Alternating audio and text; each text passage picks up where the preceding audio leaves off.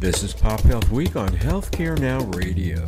I'm Greg Masters, Managing Director of Health Innovation Media, the executive producer and co-host of the show.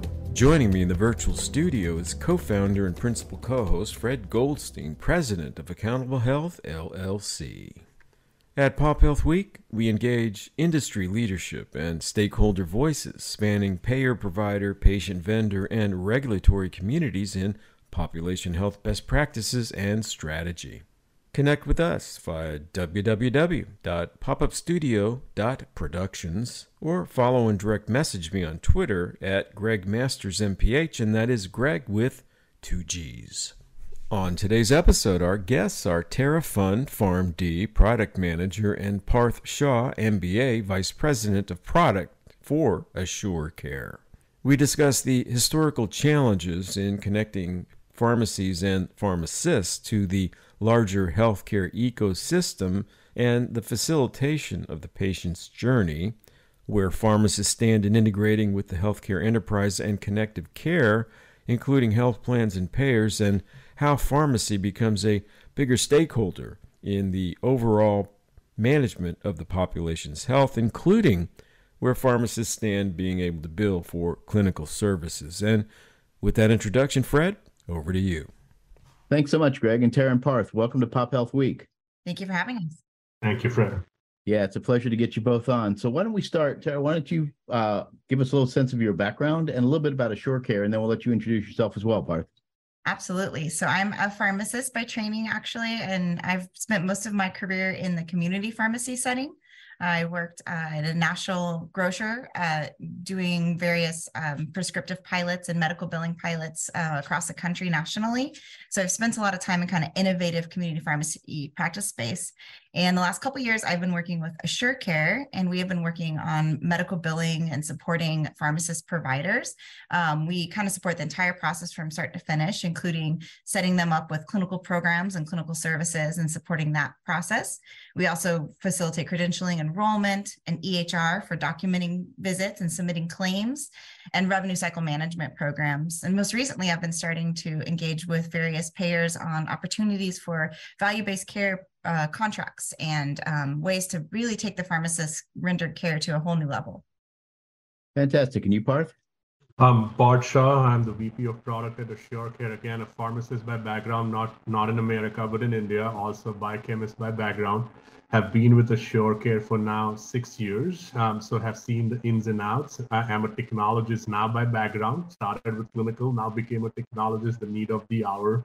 On what we do from a platform perspective and the journey that we have gone through, we realized 6 years ago that the industry is going to see a big shift when it comes to pharmacy and its vertical integration into population health management. So we as AssureCare started building innovative systems that could impact population health as a whole and deliver value-based care. So our application today and the breadth of the application today includes everything from utilization management to case and care management to pharmacy management, everything Tara said, plus specialty pharmacy as well. So this allows all the entire ecosystem to be connected on a single platform and drive better patient outcomes. That's a great way to introduce this topic. And so, Tara, when we think about this and you look at population health, we're starting to hear about bringing pharmacists in and integrating them. How are you looking at that, and sort of how does that work?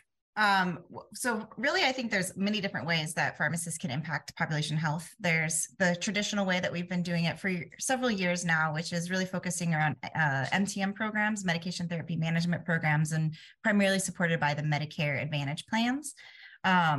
However, that's continuously expanding to include commercial and Medicaid plans as well.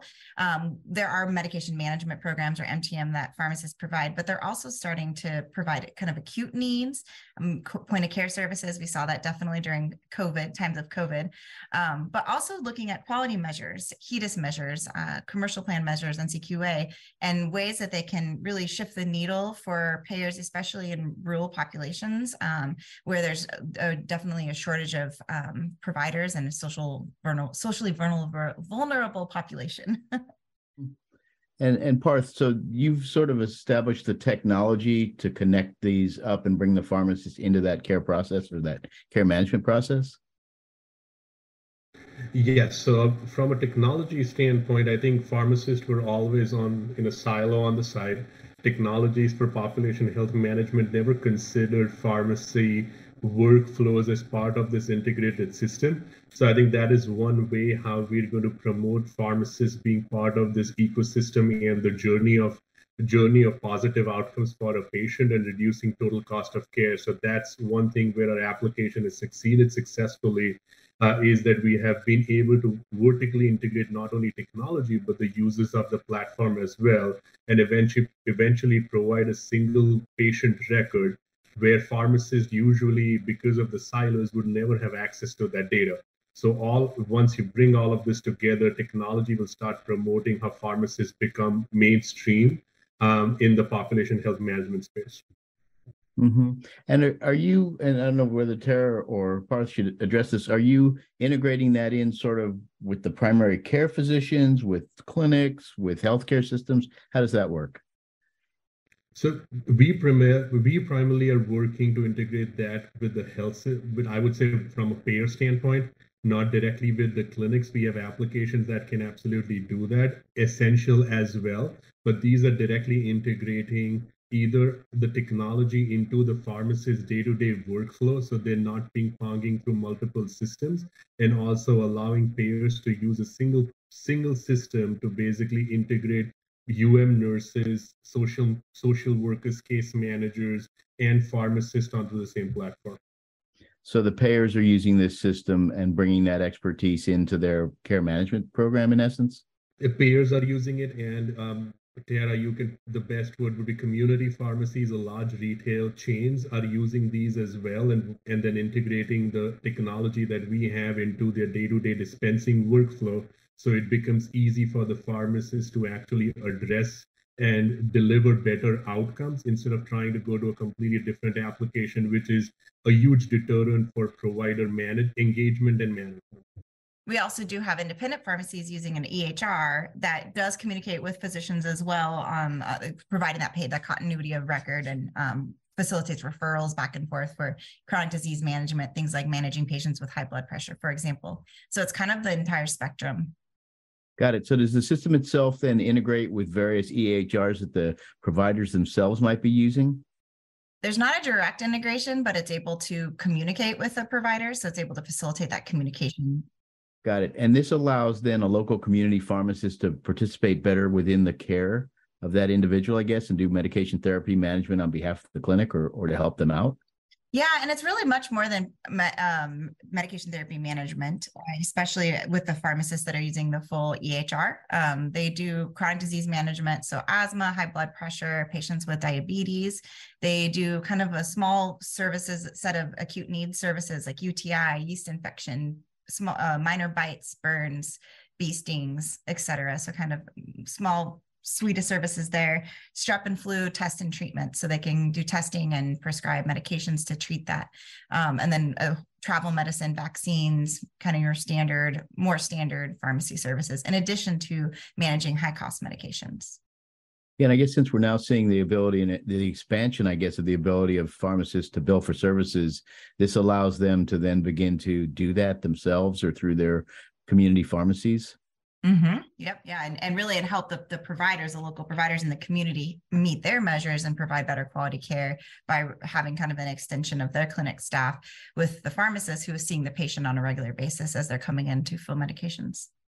Right. It seems like we've really, up until more recently, not leveraged the expertise, I guess, of pharmacists in the overall healthcare system, and particularly from a population health management approach. I think back to 20 years ago when I was doing some of this, and we really, we were using community-based nurses or telephonic nurses and care coordinators and community-based health workers and things like that, but really hadn't yet integrated the pharmacy. So do we see that continuing to grow in this new age of healthcare where we're trying to get into value-based care and other things like that? Absolutely. I think that is where we are headed. I think providers, patients, payers, everyone's really seeing the need to continue to provide accessible quality care. And this is a group of providers really ready to do that.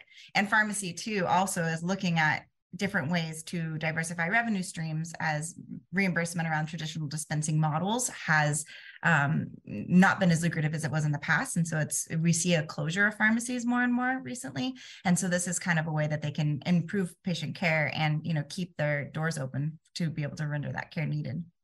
Uh-huh. And so this technology typically, you mentioned that community-based pharmacies are clients, health plans. Is that who typically purchases the product and then implements it throughout the system? Yes, and we have providers also using the EHR as well. So more traditional physicians, chiropractors, et cetera. And we also have nutrition services as well, supporting dietitians. Wow. So when you look at this, what are sort of the things that you think those various players, I mean, obviously each have a little bit of a different viewpoint on the system, the pharmacist, the health plan, the primary care practice, what are some of the things that they must have, you think, to kind of achieve their goals and get those better outcomes? You want to take that, Parth? Yeah. So I think first of all is the acceptance that everyone is needed to bring the total cost of care down. And I think the plans that are accepting that are accepting systems where this integration exists. So I would say first is acceptance, and that's how technology is going to get implemented. The biggest barrier for technology implementation has just been how large it is of the acceptance for these organizations. The second, I would say, patient management systems. We have not yet talked about. We've always been revolving around how pharmacists would benefit, but eventually it's the patient who's benefiting. So any patient engagement tools have to be integrated into this technology and into this ecosystem, so patients can get the information that they need. So with your Cures Act 2021, every patient has the right to access the information that they need on their fingertips.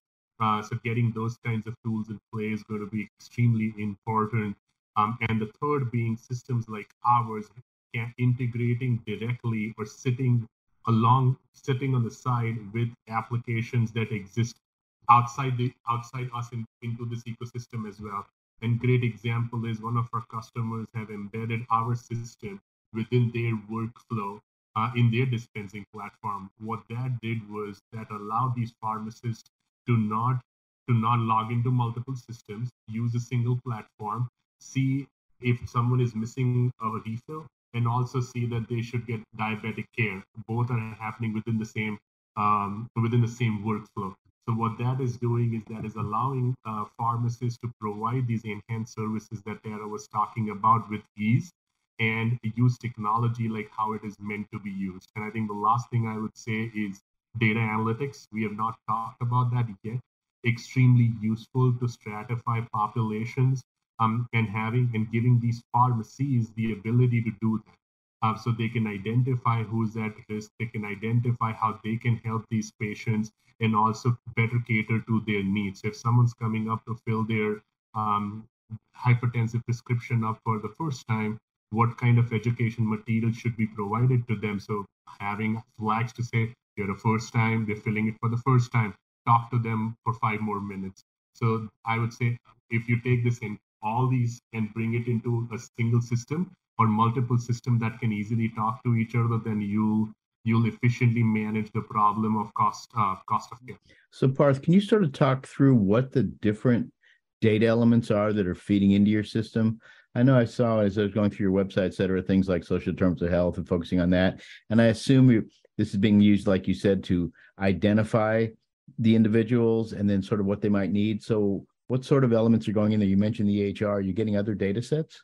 Yeah, so we're getting data sets from your typical data sets would be your eligibility data, that to identify a patient's eligibility, you would have your provider rosters to identify who are the best people to serve these patients. You have your prescription claims, you have your medical claims information as well. A new entrant into the market is frequently abused drugs. So we're getting files from CMS for opioid abuse that are being managed within our platform. Then we have social determinants of health data that is also flowing into the system. And then we take all this information to basically stratify the populations in the right buckets, and then have the experts address these issues along the way as well. Just tuning in, you're listening to PopHealth Week on Healthcare Now Radio, We're speaking with Pfund, PharmD Product Manager, and Parth Shah, MBA, Vice President of Product at AssureCare. So as you think about this, obviously everyone's talking about value-based care. We're trying to move to value-based care, sometimes a little slower than we hope to get there, but with these alternative payment models, et cetera. So can you talk about how the pharmacist fits in with that and how that's impacted this transition? Yeah, absolutely. I think a way that pharmacies generally across the country are most directly able to impact, again, is going to be Medicare Advantage, of course, but for the medication therapy management, but we've not seen that quite shift yet to the value-based care or alternative payment models.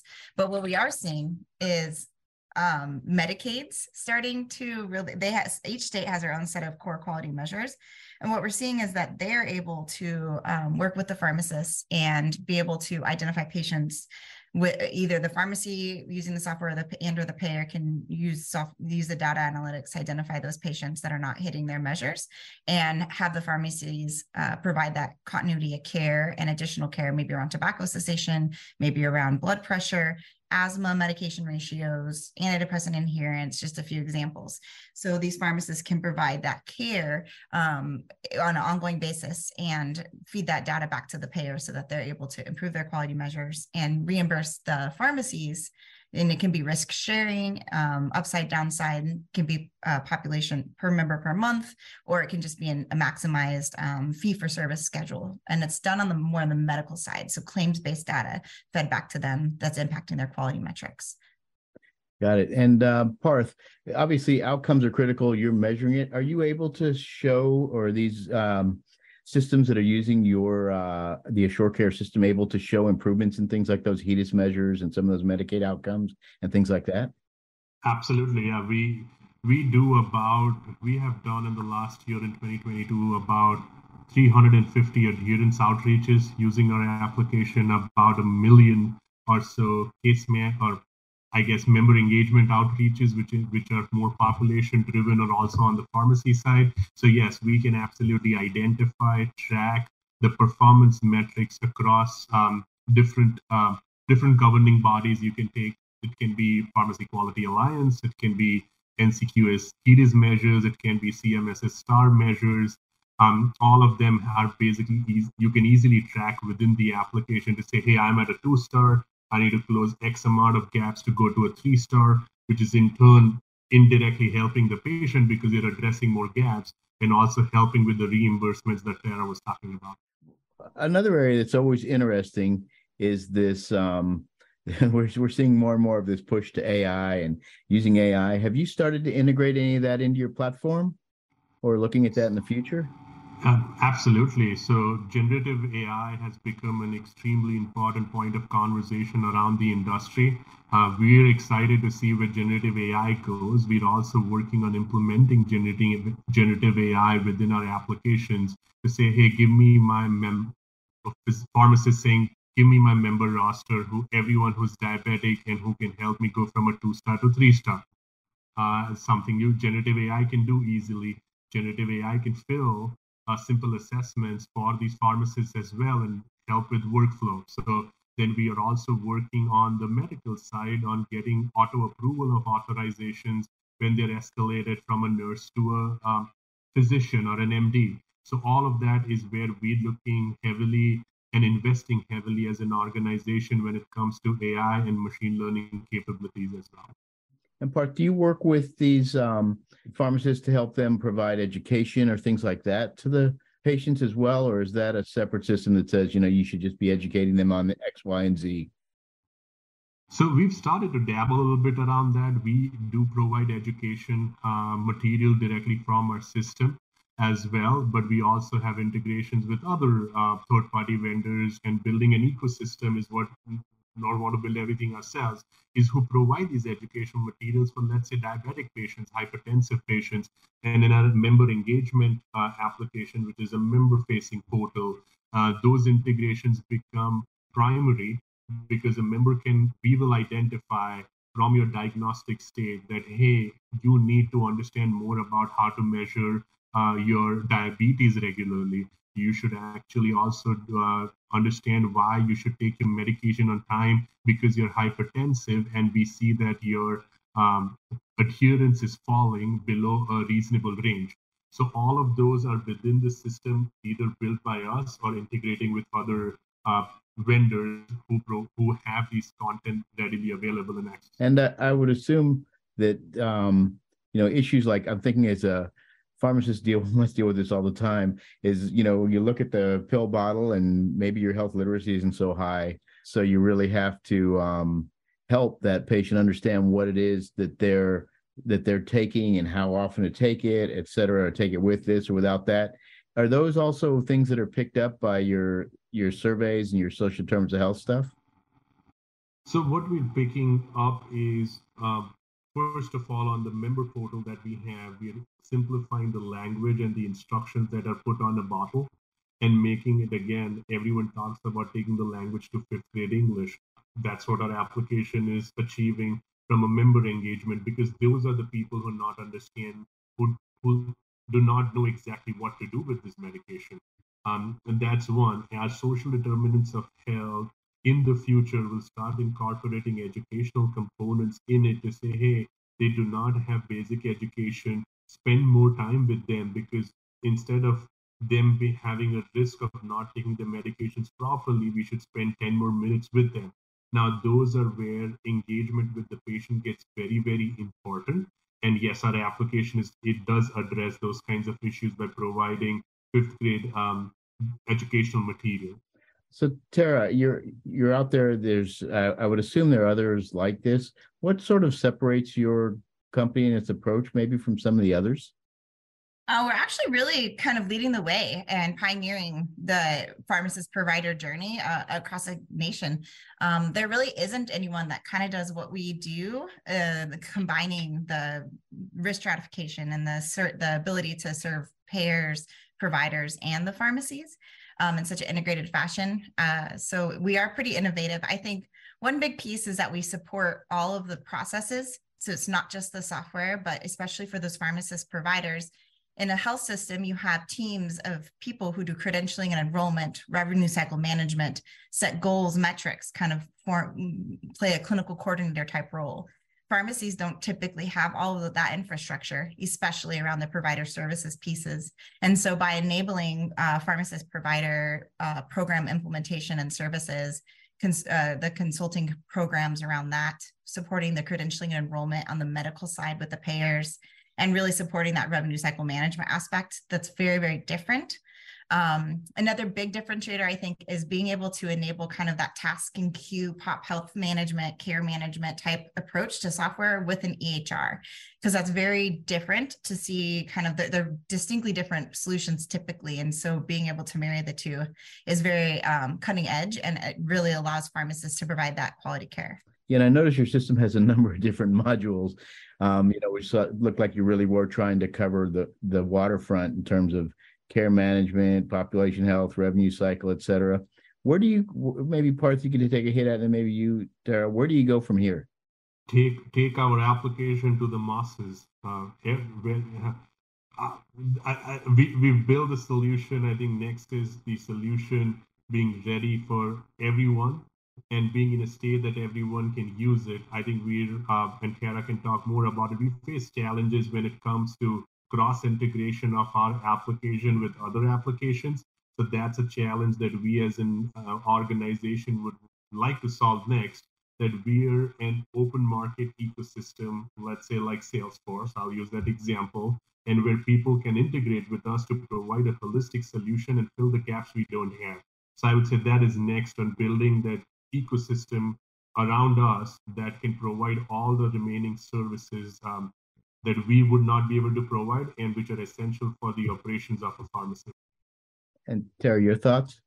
Yeah, I agree with that completely. The other big piece I think that we're slowly marching towards, and will be a big cause for celebration once we obtain it, is that really true connected patient record that enables the physician, the payer, the pharmacist, the dietitian, and the patient to all see that care in one place. And that's America's dream for healthcare in many ways, I know. But really being able to have that continuity and that one universal patient record, I think, will be big. And I also think, as Parth has described, that integration with pharmacy dispensing software and an EHR, I think being able to find ways to identify patients in workflow quickly and easily. Everyday business for a pharmacy is a dispensing software, yet most clinical documentation platforms are separate. And even with integration, there's still various aspects of silo today. And that is going to be very remarkable and very changing for healthcare and pharmacy once we continue to shift in that direction. Yeah, I think the de-siloization of healthcare is maybe finally happening. And it sounds like this system, being able to integrate the pharmacists who have sort of been out there on their own is going to be critical to that kind of success. Just a real quick question, maybe Tara, you can answer this. What's the response of the pharmacists to using this? I mean, they're excited. They're really looking for a way to be able to provide quality care, but it's a learning curve. So pharmacists are very used to selling a product. That's kind of become the core business of pharmacy. So and with pharmacy benefits and billing a pharmacy benefit, you know exactly what it's going to cost right up front before you sell the medication. Your copay patient is going to be $15 today. It's very, very different in the medical billing world where you find out an EOB, 7 to 14 days later, and what kind of documentation charting requirements are there. So it's been a learning curve. There's excitement, enthusiasm. They also have been very rewarded by how the patients receive them for providing that additional care. We have a lot of stories that talk about how the patients say, I get calls from my health insurance or, my doctor's office calls, but I know you, I trust you, and I'm really excited that you want to be a part of my care. And so we've had both patients and providers send just great, exciting feedback about our programs and our pilots. And so that's been very, very exciting. Well, that's a fantastic way to end the show. Tara and Parth, I'd like to thank both of you for coming on. Thank you for having us. And back to you, Greg. And thank you, Fred. That is the last word on today's broadcast. We want to thank our listeners for tuning in and our special guests, Tara Pfund, PharmD Product Manager, and Parth Shah, MBA, Vice President of Product for AssureCare, for their generous time and insights today. To learn more about their work, go to www.assurecare.com. You can also follow them on Twitter by @AssureCare. And finally, if you're enjoying our work at PopHealth Week, please like the show on the podcast platform of your choice, share with your colleagues, and do consider subscribing to keep up with new episodes as they're posted. We stream live on Healthcare Now Radio weekdays at 5:30 a.m., 1:30 p.m., and 9:30 p.m. Eastern, and for you left coasters, 2:30 a.m., 10:30 a.m., and 6:30 p.m. Pacific. For Pop Health Week, my co-host Fred Goldstein, this is Greg Masters saying, please stay safe, everyone. Bye now.